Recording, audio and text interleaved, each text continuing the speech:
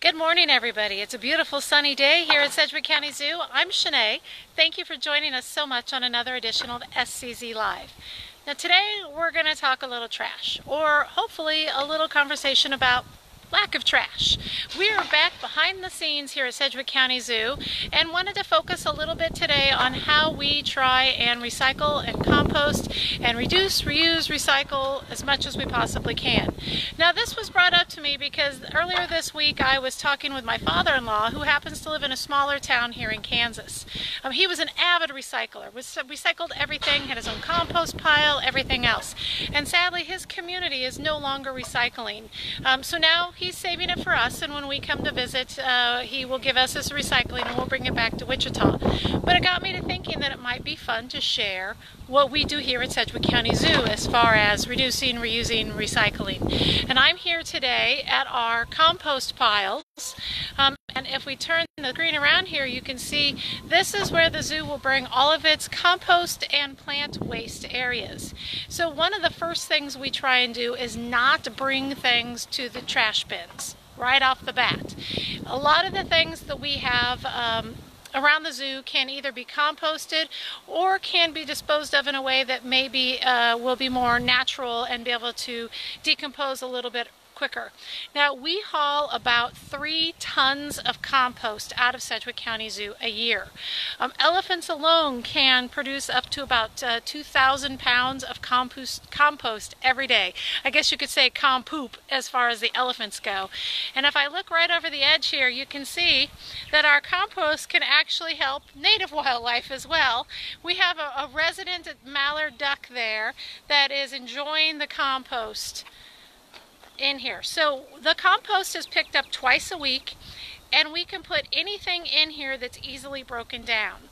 Our general rule here at Sedgwick County Zoo is if it's a stick bigger than your pinky, it can't go in compost. Instead, it will go into the limb dumpster, which is right next to it. So if you're a zookeeper or maintenance or horticulture here at the zoo, you have to make that decision as to whether you bring your product to compost, which is here. Again, I find it funny that the duck is joining us today. Or you can take it over to our plant waste section, which is right over here. This is the stuff that's really too big to compost easily, so it generally has to be broken down into different fashion. Now, as I mentioned, we're back of house here at the zoo, and this area as well, all in here, is our repurposing area. So anytime we have different products, different materials that maybe can be rehoused somewhere else at a different time, we put it back here in this area. You can see a couple of our maintenance workers, our maintenance guys over there that are going through, and that is our dumpster that we use for those products that just can't be used anywhere else. And even here you can see they're going through and looking and seeing if any of this has another life. Can we use it somewhere else? Now off to the side here you might see this orange recycling bin.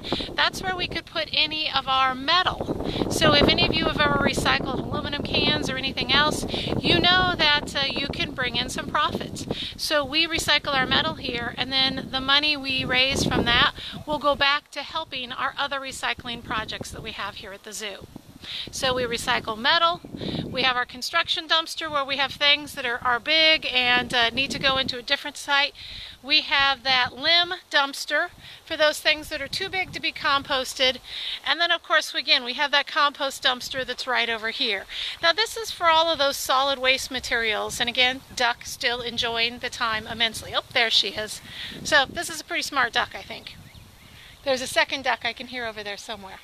So one of the things, however, you can do is it's easy to compost at your own house. We have, for example, just an outdoor compost bin that we can use year-round. And remember, with composting, the goal is make sure you have equal amounts of greens and browns. Fresh grasses as well as small plants, shrubs, materials like that allows it to be able to be broken down. But you can also do this on a smaller level. Right here are some of the most amazing worms ever. These are the red wiggler worms, and we have some gigantic fat red wiggler worms there. Now red wigglers are different than earthworms. Where earthworms do a great job of going down into the soil and aerating the soil for us and keeping our soil healthier, red wigglers will live on the top of the soil layer. So they'll live in the leaf matter and don't dig burrows down into the soil itself. So the red wigglers are composters. You can take a small bin just like this, although if it was a permanent bin I would recommend it being dark in color. Drill some holes on the sides and then go ahead and purchase some red wigglers. You can buy them at Amazon and keep this, say, underneath your kitchen cabinet, underneath your sink. Then when you have a small amount of produce, maybe those orange peels or a few green beans that are left over, you can put those leftovers in your compost bin here with the red wigglers, and the red wigglers will make easy work of all that. You have to make sure, though, again, same thing, not too much. They don't eat a whole lot. So you need to limit the amount of compost you'll put in depending on the size of what your bin is. You can see the paper in here is just shredded newspaper. That kind of gets them going and rolling as far as getting able to compost. All the stuff that looks like soil in here is actually worm poop. It has a special fancy name called compost or castings, and the castings can be used to put in plants, to use to water plants. It's a really, really good natural fertilizer. So we've talked a little bit about composting. We've talked about how we recycle and reduce here. We're going to go ahead and take a little walk back of house. You can see we're back behind our maintenance areas here at the zoo. And we're going to walk over to where we store all of our recycling products. So we do recycle everything we can here at the zoo. Our guest services crew does a wonderful job of having blue trash bags in those recycle containers that go to recycling, and then a black trash bag for those that go to the landfill. That allows us to keep everything organized as we go. You can see some things maybe that you recognize. Right over there is one of our decorations for our Night of the Living Zoo. And right in front of me is a really interesting piece, besides the golf cart. That's one of our well houses here at the zoo. Another thing that we can do to be conservation minded is that we have 3 wells here at Sedgwick County Zoo, and the majority of all of the water that we use for animals is well water. This is a little bit better for the animals. It doesn't have some of the chloramides and chlorines in it that our city water does. It's important for us, but not necessarily as beneficial for the animals. So right in front of me here is our maintenance building. This is where we have the department that helps keep the zoo clean and safe and healthy. And then as I turn the corner here, you can see our commissary. The commissary is like the zoo's Walmart. Everything we need we can order from commissary, whether it be rakes and hoses, uniforms, or heads of lettuce. We can get everything from the commissary. Directly in front of me is what we call the tissues lab. If you remember the Facebook Live that we did where we looked at the blood samples, that all happens here. And over to my left side is all of our animal hospital.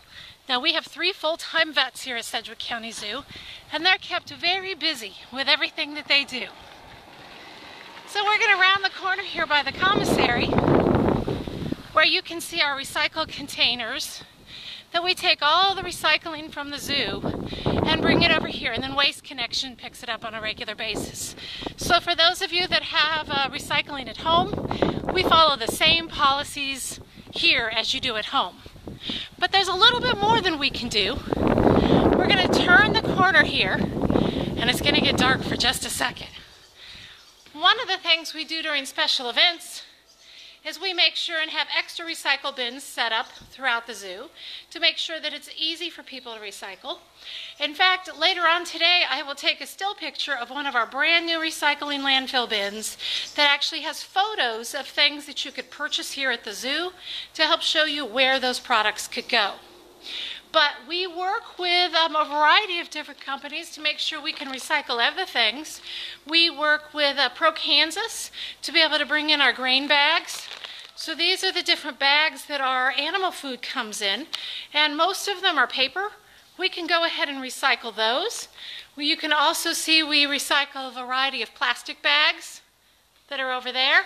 But one of my favorite things we do is there is a set of bags, these woven bags, that we cannot recycle. So our green team here at Sedgwick County Zoo came up with a very creative idea. they started making, and we have regular sewing parties, they started making these grain bags. So for $5 from the zoo, you can purchase one of these wonderful, very sturdy grain bags that you know then you're repurposing a bag that otherwise would go into the landfill. So there's a lot of ways we can be creative and figure out different ways to reduce our consumption, reuse those things that we can, and repurpose them whenever we can find a new project for things. And again, here at Sedgwick County Zoo, with our green team's help, we're always looking for ways to make sure that we can have conservation as our #1 priority. Now, many of you might have noticed on Facebook that we did post that we will be opening to the public on May 21st. We're excited about that and working hard to have everything prepared. If you are a member of Sedgwick County Zoo, you should have also received an email about several special days just for members and what to expect there. We thank you all so much for all the support that you've given us over the last 6 weeks or so, and we can't wait to start seeing you again here at Sedgwick County Zoo.